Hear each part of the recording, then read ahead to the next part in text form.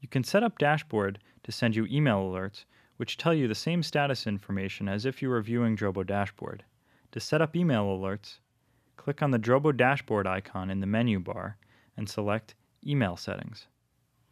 You can select one of 3 levels of alerts. Select the one that is appropriate for you. In the To Email Address field, enter the recipient address. You can enter multiple email addresses separated by commas. In the From Email Address field, set the address of the sender. You may want to contact your IT support staff or ISP for the name of your email server and correct port number. Enter these here. The majority of email servers require a username and password in order to use them.